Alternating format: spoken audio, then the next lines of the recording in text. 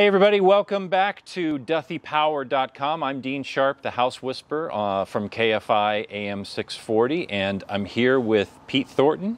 Pete is Duthie's Ask Pete. He's the Duthie Answer Man.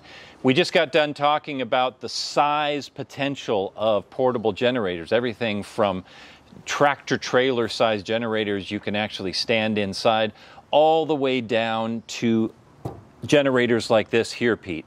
This is a whole house residential generator. Absolutely. In fact, we're actually in the backyard of one of your clients, and this was just installed this morning, I hear. Fresh and new.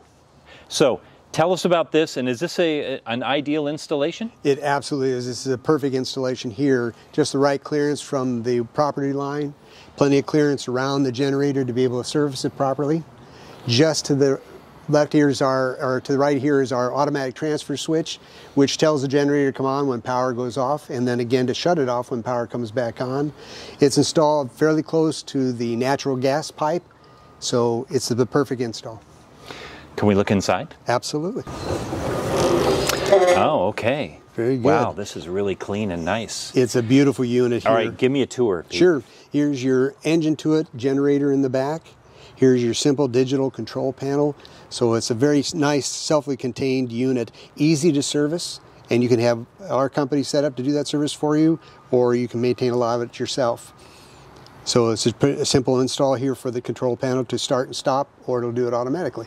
So this is a manual start and stop switch. Yes, this is not anything that anybody fiddles with when it actually is automatically hooked to the house. Exactly, exactly. But since there's a button in front of us, can we turn it on? Absolutely.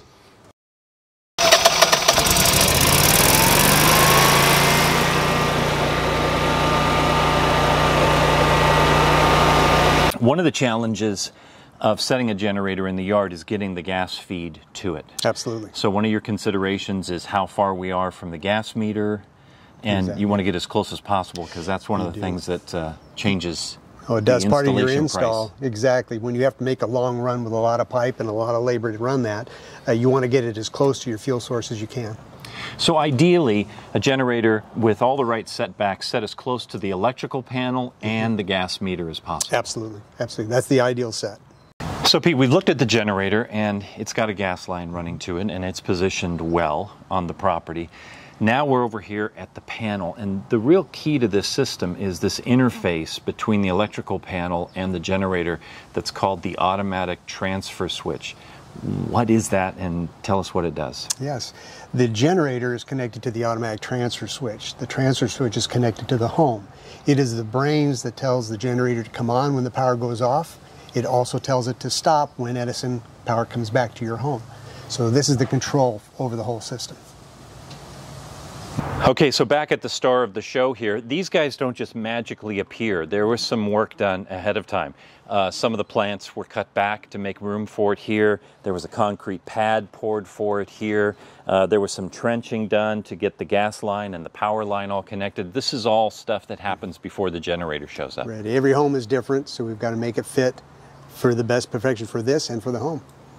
Now tell me, when this actually happens, when the power goes down, how long is my power going to be off before the generator kicks in? It will be less than 10 seconds. Less than 10 seconds. Absolutely. What happens when the power comes back on and the generator is running? Then our automatic transfer switch tells the generator to shut down, and we're back in business on the home. And there's nothing I have to do about it? Not at all. Takes care of it all for you. Okay, so this is an engine in here running the generator. I mean, at the heart of the generator is an engine. Right.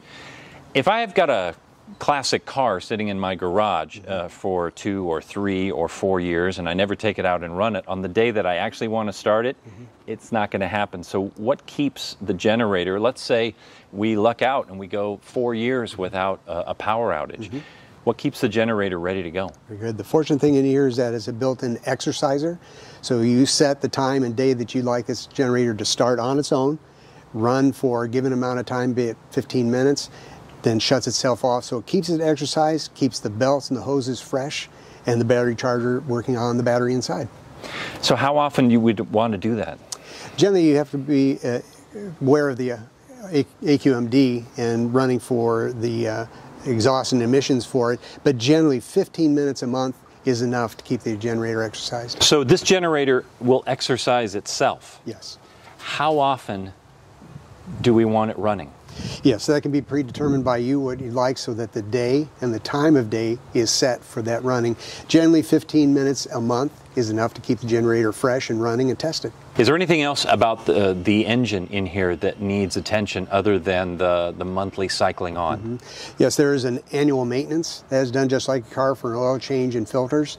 We can set that up for you and do the annual services, or you can do it yourself. Oh, so once a year, right? Change the oil. Yes, that is Great. it. The nice thing about the system, just as we've shown you at larger buildings when we bring them a generator or they have their own generators, just like their systems do, these things start themselves, stop themselves, and they do give information to protect themselves as well. So this system is virtually like you'll see in a large building. Awesome. All right, well, there you have it, everybody. If you have any other questions, make sure you can look around here on duthiepower.com. Go to the Ask Pete page and bother Pete. He's happy to answer your questions at any time. And give Duthie a call and set up your own estimate for your own generator. Pete, thanks, buddy. Thank you very much.